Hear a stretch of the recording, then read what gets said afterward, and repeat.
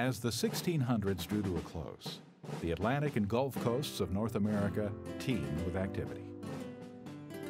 First the Spanish, then the British, and the French explored and set up colonies. From Canada to Cuba, European military engineers built fortifications to protect their outposts of empire. In St. Augustine, the Spanish government authorized a costly stone fortification they called Castillo de San Marcos to safeguard their northernmost colony, La Florida.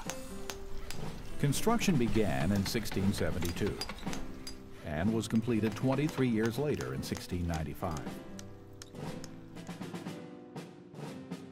With 33-foot-high walls that were at least 17 feet thick and powerful artillery, the Castillo provided a daunting defense and decades of security for St. Augustine and its harbor.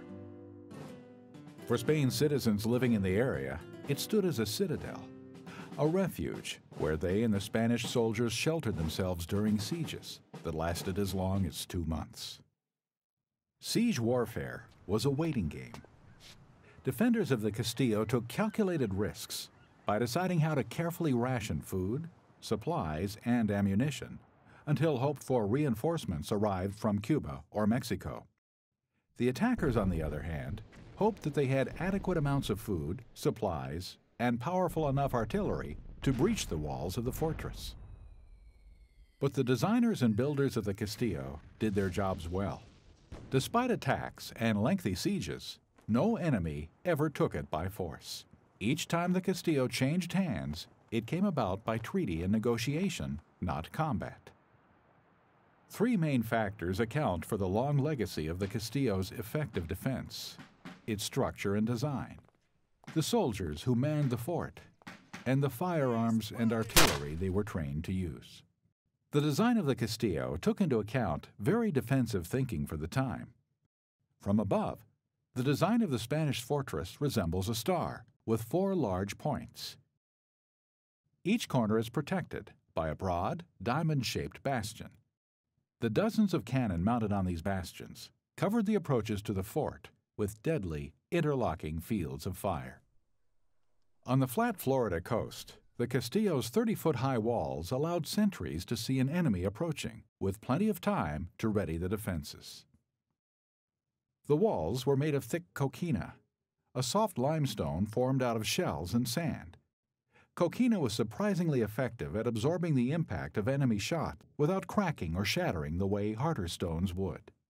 Since no fortress can function without a trained and disciplined garrison, the second factor of the Castillo's effective defense was the soldiers.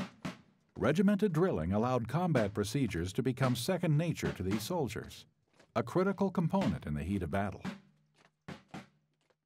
The men drilled constantly to master the use of 2 key gunpowder weapons integral to the defense of the Castillo: the cannon and the musket. These weapons were the third piece of the Castillo's defense. Bronze and cast iron cannon were the most powerful and longest-range weapons in Castillo de San Marcos. With big guns of varying sizes, cannon worked together as a system to provide what is known as interlocking fields of fire. Artillery was placed to cover all of the angles an enemy might approach. If any one cannon failed, there were others covering the same ground. A cannon crew made up of at least 4 soldiers and a commander learned to clean, load, and fire their gun by drill commands. It was important not to forget one step when under attack, making the hours of practice all the more critical. First, the gun captain calls the crew to attention. Atención! Before loading, a cannoneer cleans out and moistens the bore to put out any sparks left in the barrel from earlier firings. Gunners then load powder and ball and lever the heavy weapon into its firing position. Then they aim and prime the vent with loose gunpowder. Looking inside the barrel, we see the gunpowder-filled cartridge and cannonball immediately below the primed vent. When the priming powder is lit, the gunpowder quickly burns down to the cartridge, igniting it. The resulting explosion forces the cannonball out of the barrel faster than the speed of sound.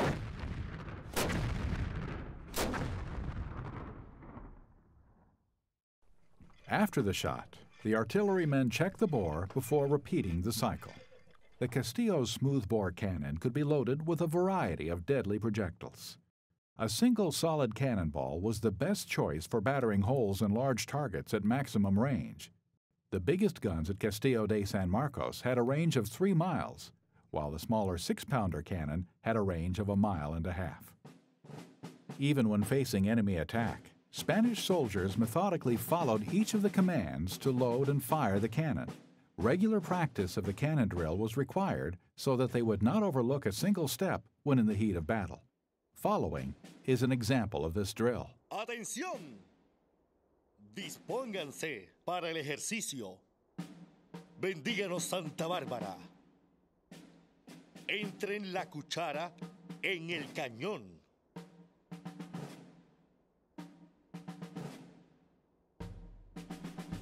Reconozcan si está cargado. Retiren la cuchara.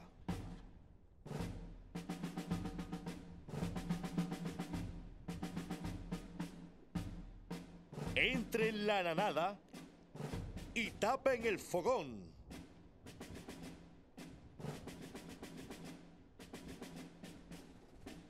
Pasen la nanada en el cañón.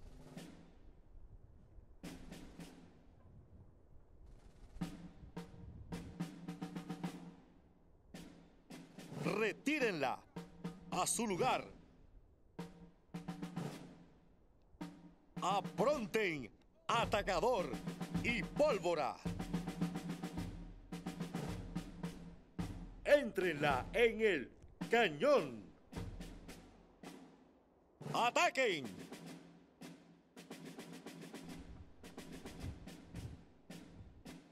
Atacador a su lugar. Tomen los espeques. Dispóngase a poner en batería el cañón. Cañón en batería.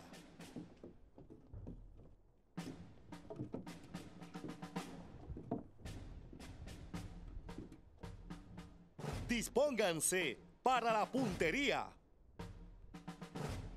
¡Apunten!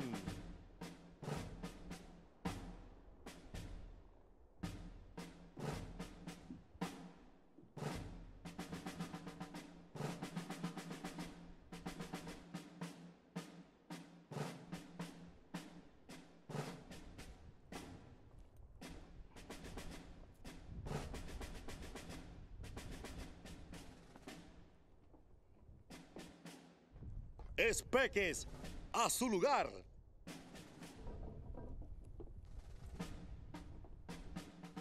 Ceben y cubran el fogón.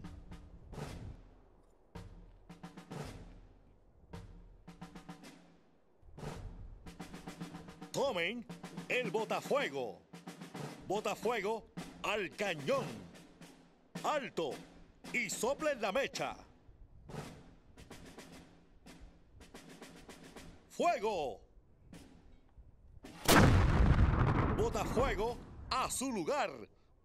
Tomen las prolongas. Dispónganse a sacar el cañón de la batería. Cureña, fuera de batería. Alto. Prolongas a su lugar.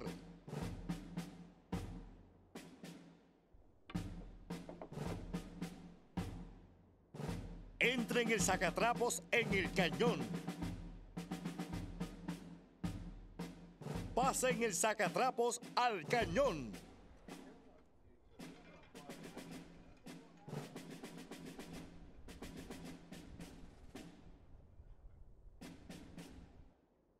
Retírenla a su lugar. Entren la nanada y tapen el fogón.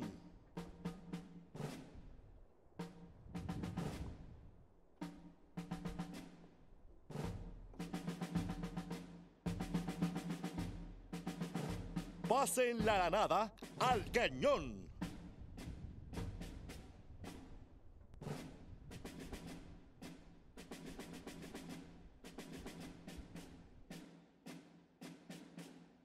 retírenla a su lugar.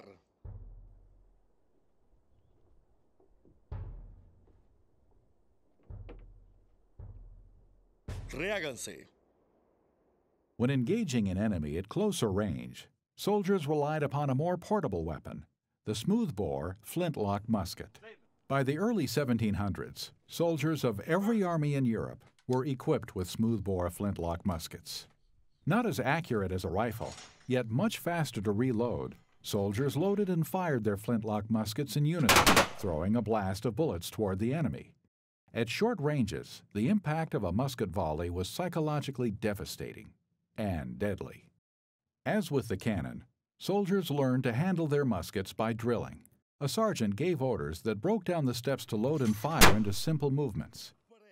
Soldiers drilled so that they could make the movements without thinking about them and without forgetting a critical step, especially when in the heat of battle. First, a paper cartridge was torn open, and a small amount of gunpowder was poured into the pan on the side of the flintlock. The soldier then inserted the cartridge into the barrel and rammed it down. To make ready to fire, he then pulled back the cock into the full cock position.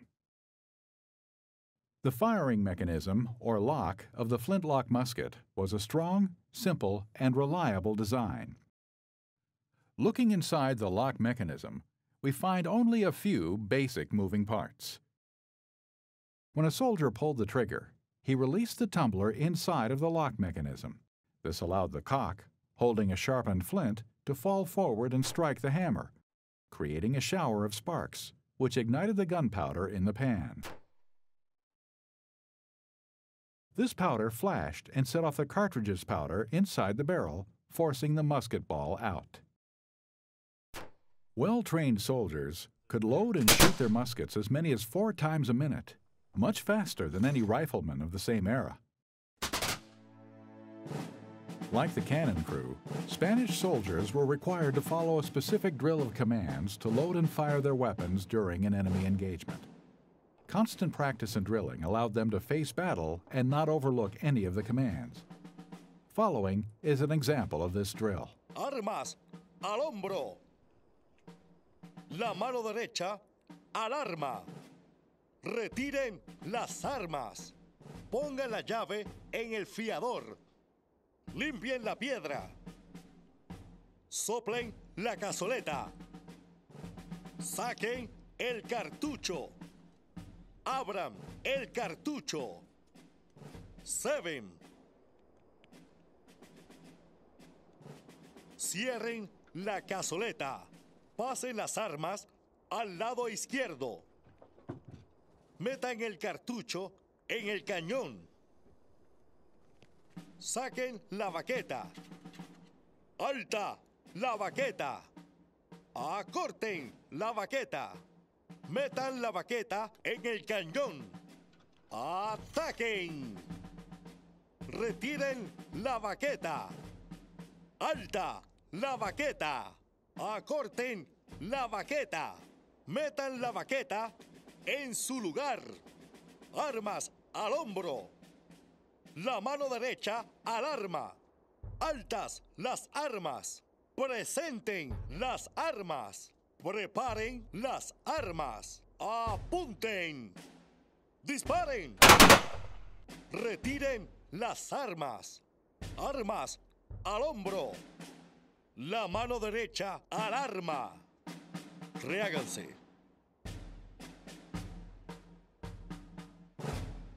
The presence of this large stone fortress symbolized both permanence and security for Spain's Florida.